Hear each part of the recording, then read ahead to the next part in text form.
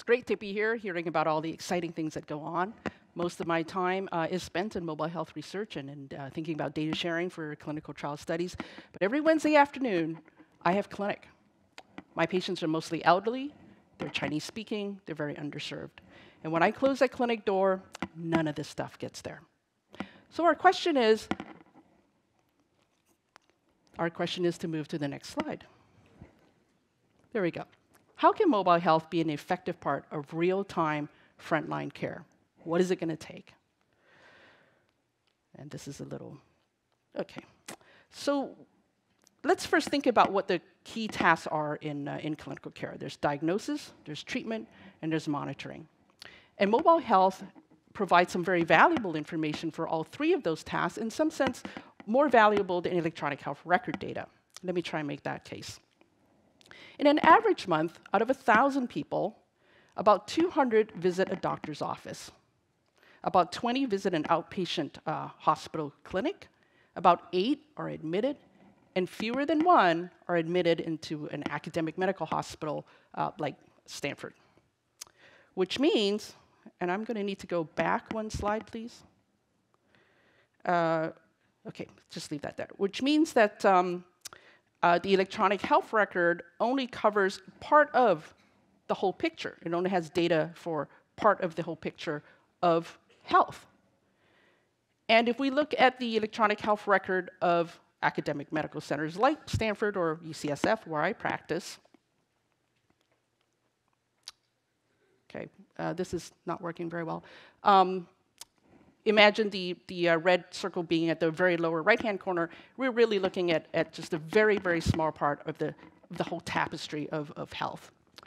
And you might say that that's where all the illness is, but that's not really true. Chronic diseases account for 70% of the causes of death in the US and 84% of costs. Which means that mobile health, because it's out there, chronic disease by definition is 24/7, where we work, live, and play. That's where mobile is, outside of the reach of the electronic health record. And so mobile has a great part to play in helping us diagnose diseases, but it's also important because the primary causes of chronic diseases tend to be behavioral.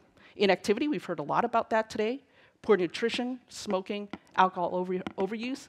And these are all areas where mobile has a particular role to play because of these personal technologies that can text you, buzz your thigh, reward you, to get you to improve your health behaviors and to improve your disease management.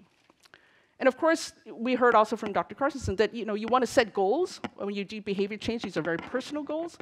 And you want feedback. You want data to tell you how you're doing. Are things getting better or getting worse? So that brings in the monitoring aspect. So today I want to focus on mobile health for treatment and monitoring, primarily for chronic diseases. As a primary care doctor, that's what I see the most of. And because chronic disease is very behavioral, the use of mobile health to support behavior change and chronic disease management.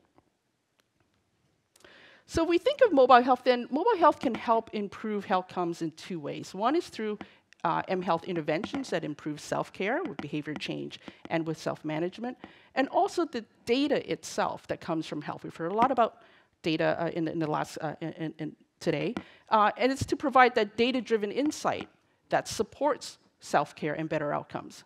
Now, where does that data come from? Clearly, it comes from passive sensors. We've heard about some very interesting ones just in the last talk, but also active self-report, apps that pest you to report your pain or your depression level, your fatigue level, for example.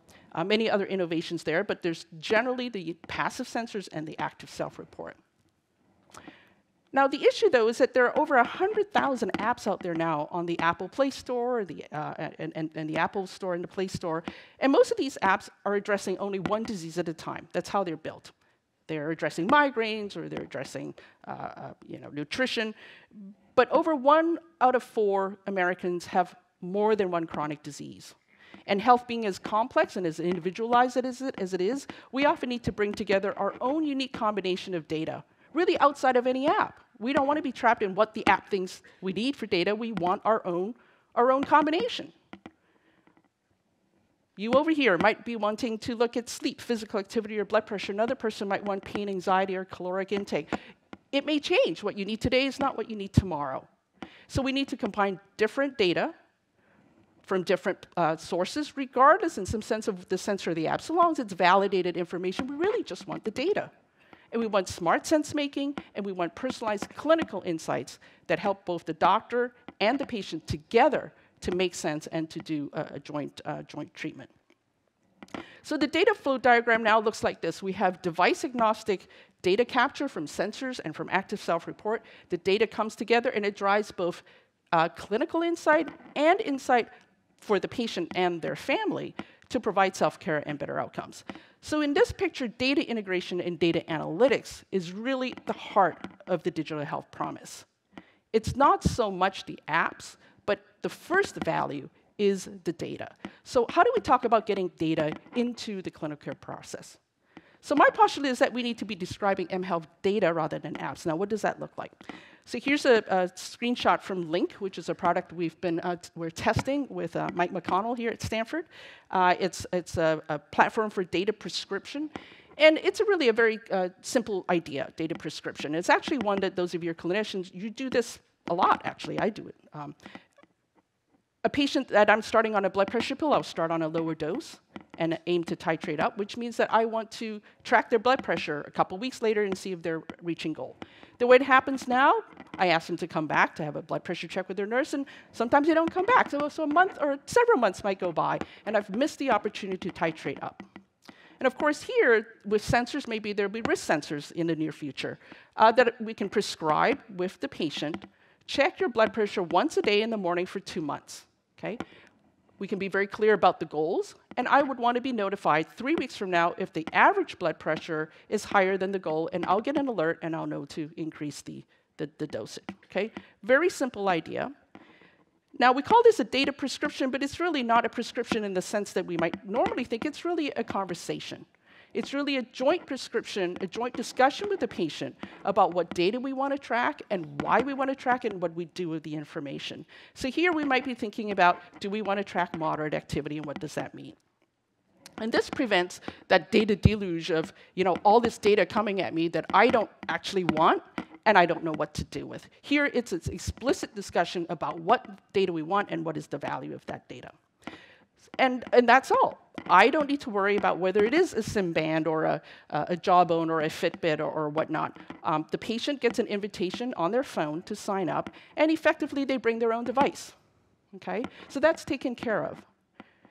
And then I get data back, and the patient gets data back in ways that make sense for them and for me in a device-agnostic way, so we just focus on the data. And we use the data in the way in clinical care that I use other data now. I can prescribe a potassium, I can prescribe a CT scan. I don't need to worry about the brand of the lab machine, right? I just need that data because I have a clinical question and it's helpful to me. So when we can make mHealth data nothing special, when we can make it just like ordering a potassium, then we can really get it into our life. So what are the barriers to data prescription? There are data standards that we need. And I want to go into the example of minutes of moderate activity. 150 minutes per week of moderate intensity activity is what we want. We know how important it is. But the data is built out in silos right now. And actually, they all represent the data differently. Fitbit, for example, represents fairly active minutes. It's hard to find out what that really means. It's hard to map that to the American Heart Association guidelines. Google Fit tells us what kind of activity it is. So maybe let's look at road biking. I know the duration. I can infer the METs, which is a measure of energy expenditure, by looking up like a compendium of physical activities, for example. So 4 METs if we're cycling at 10 miles an hour, or 15 METs if we're racing at 20 miles per hour but not drafting, or if you're unicycling, it's 5 METs. We could do that, or we could look at HealthKit, where we have the workout activity type, which we don't really need because we have the start time and the end time. And the distance, we can convert that to METs, okay? Now, actually, the data is all there for each of these different devices, but even something which is seemingly as easy as give me the minutes of moderate activity. We have loads of these activity monitors out there. It is still actually really hard. So we do need common data elements for mobile health. That's where OpenMHealth comes in. Open source schema is a common way to express clinically useful data. We're building upon clinical data standards we all know and love, like ICD and SNOMED, so we can integrate with the electronic health record. And we're working with industry and academia to co-evolve both common data elements and methods for getting at some of these new measures that we want to get a better handle on, like stress and mood and so forth.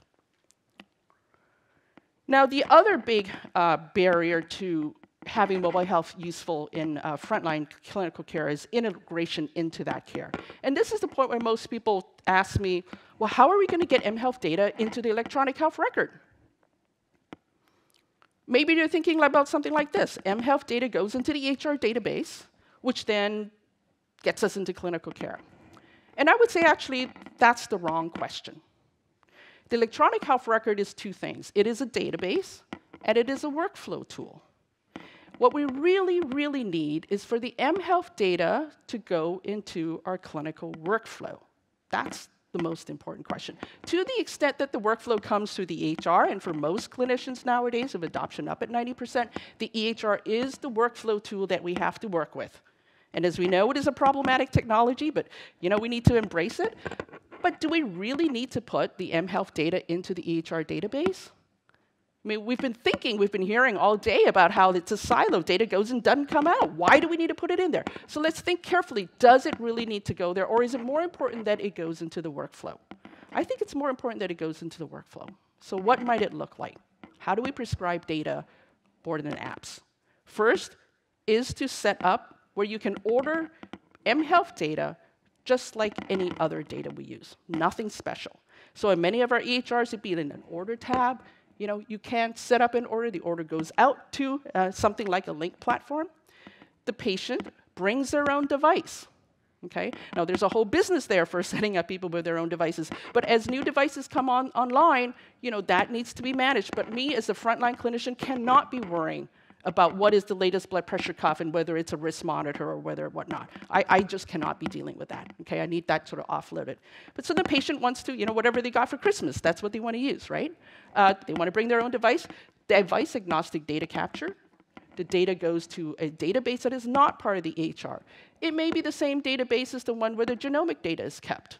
EHR is one of many databases that can be aggregated. It is not the only database where all data needs to go into. And the benefit of having patient-generated data in its own database is that now other parties, third parties, not just the EHR itself, but third parties can build visualization, analytics, predictive modeling, all the great things that you hear about here that the big data has made possible. It can then alert clinicians through the workflow, right, into the messaging inbox. It can generate clinician insight through data-driven visualizations. That kind of presentation can float on top of the EHR encounter, right? So in clinic, face-to-face, I get that insight, but it's not embedded in the EHR because that's very problematic. And most importantly, the data can also go back to the patient for data-informed self-care.